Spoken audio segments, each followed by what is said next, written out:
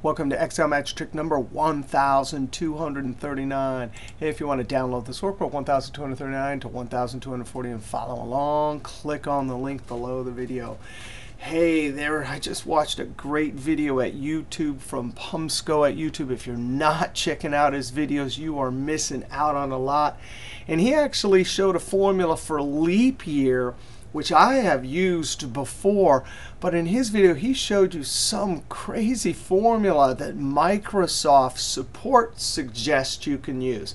And then, of course, he goes on to show this awesome formula I'm going to show you. Now, the question is it leap year? So we have all these dates. We have a column of dates, and we just need to say true or false. When is it a leap year? Well, that's when there's 29 days in February. So we can actually, from any one of these dates, construct a new date using the date function and put 29 in as the day. And when it comes out February 29th, we know it's a leap year.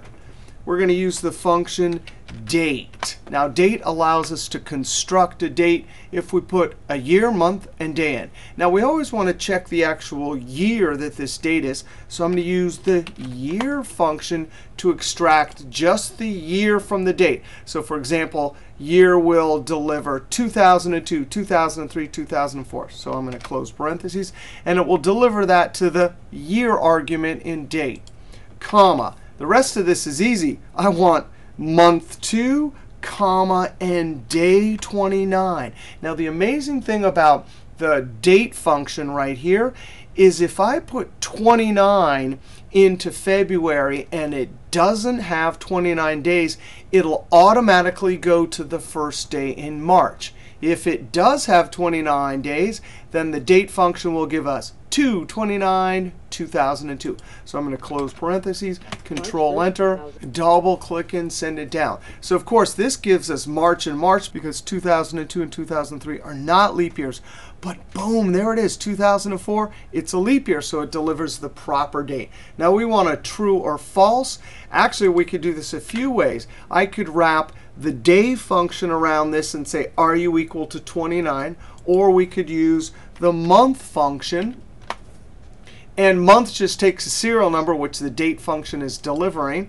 And if I Control Enter, and guess what? That is number formatting. If you look up here, it says date. I want to wipe it away because I want to see what month it is, 2, 3, 4, 5, etc. Or in our case, 2 or 3.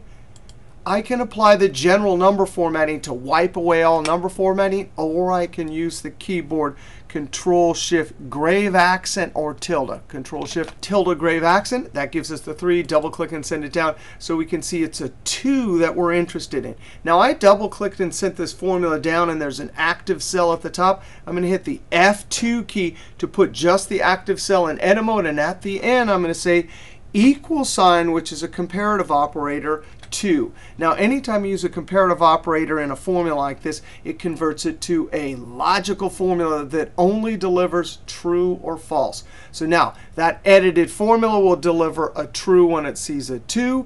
Any other number, it'll say false. Now, check this out. The formula is in the active cell. So now when I hold Control and Enter, it populates that edited formula all the way down. And now I have true, true, and so on, only when I am in leap year.